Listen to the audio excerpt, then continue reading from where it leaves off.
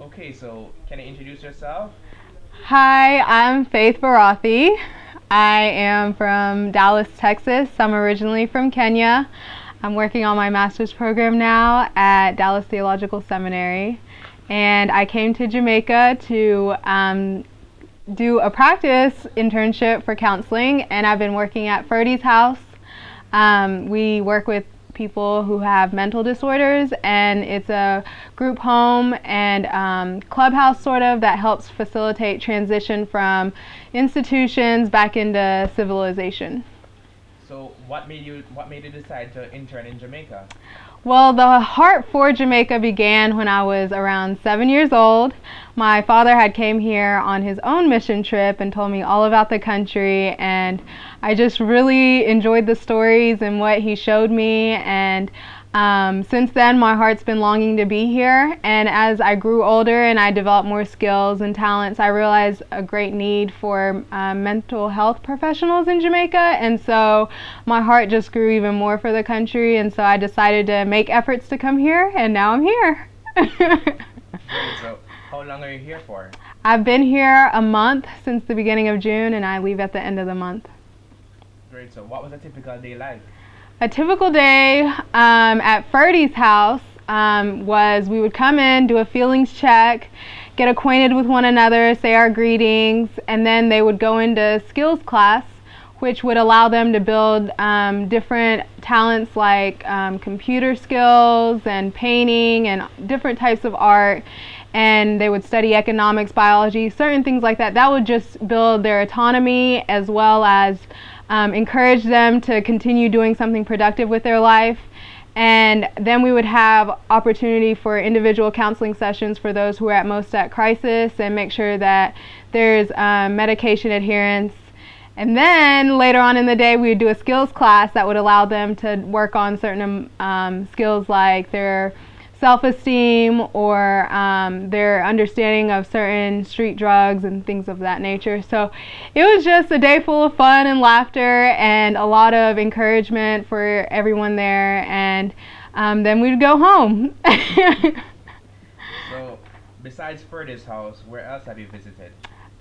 We also have group homes with the program, and I would get to go visit the residents in their homes and help facilitate activities along with the nurses and other staff members that are there. And then we also got to go on small tours with the group to National Heroes Park. And one of the clients actually was very knowledgeable of all the heroes in Jamaica and gave me a very great tour, and I learned so much. And then aside from the project, we got to do adventures on the weekends, excursions. I've been to Hellshire Beach, which was amazing. The simplicity was beautiful, the water was beautiful, the people, the food, everything was amazing. And then on another time we went to Boston Beach, which was more private. And I had lobster while I was there and got to talk to some of the locals, and we got to swim, and the beach there is probably the best beach I've ever seen in my life. We went to the Maroon Town, I believe it was called, and we got to see the first woman Gama being instilled in office. And we went to Portland and so many places, even like Kingston, seeing Yui, and I've just seen like so much Jamaica in 1 month. Like, it's ridiculous, and I love it. I love every aspect of Jamaica. It's beautiful, the people are beautiful, the culture's just alive, and everything's perfect. So have you met any interesting people? Of course I have. I have met the most interesting people. People just come up to you and talk to you, and they just tell you certain stories about themselves. And even the clients that I work with, all of them are so unique. You look at them on the front hand and you see someone with a mental disorder, but if you dig deeper, you find that they're so rich in such knowledge and different things. There's some people that are just geniuses. There's one lady there, and she's like phenomenal on the piano. There's another client who does sort of this abstract art with aliens and paradise. It's just amazing. And at the front, you won't think that they have all these skills and abilities, but in fact, they're the most amazing people I've ever met. And even the other volunteers here, they have been amazing. It's crazy that you can get so many people from so many different cultures in one place, and it just comes alive. You just learn so much, and I've loved it. Absolutely loved it. Oh.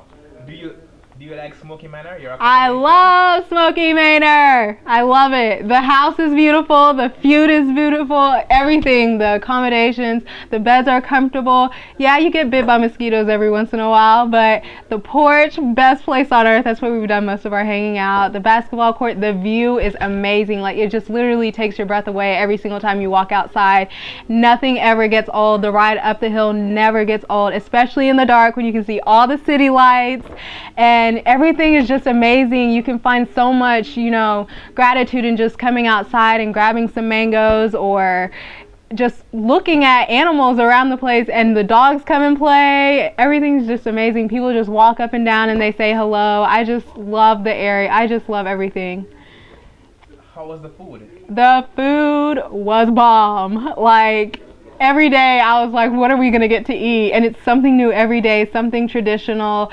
And Louise puts her own little twist to everything, and I promise you, the best food you'll ever eat in your entire life. I don't care where you're from, it is just suits any palate, and so I love it. Is there one event that really stood out in your mind since you've been here in Jamaica? Yes, Maroon. When we went to go see the Maroon being instilled, it just showed the richness of Jamaican history and the struggles that the people had to go through in order to become who they are, and to be able to still live in the culture, the richness. It hasn't been taken away by being westernized way too much. You can still see who the people are, and I just loved how they appreciated their own history, their own struggles, their own identity, and it made you want to be a part of it because they just, celebrated it so well. And so that was the one thing that just really stole my heart, and just seeing so many people come together and work on behalf to help the indigenous people of this country. And you could just see how much honor that they were given, and so I just really appreciated that experience. So what advice would you give to persons thinking of joining our program? Just come to Jamaica. Come and help. They need it, and they enjoy it, and they welcome it. They're the most hospitable people you'll ever find. And in fact, you'll find that you're the one impacted more through the experience than you actually impacting them. In my opinion, that's how I felt. And I just say come to Jamaica. It's a beautiful country. It's the best thing you'll ever experience. I just feel like I'm getting a little taste of heaven every time I'm here, and so I just encourage everybody to come and enjoy Jamaica.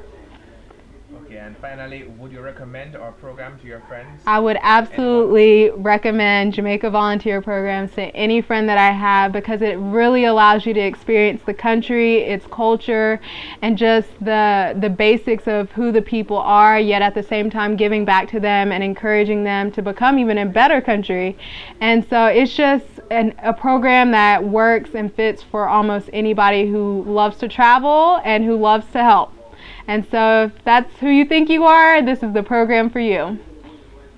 Okay, great. Thank you. It was a pleasure speaking with you. A pleasure speaking with you as well. Thank you very much. All right.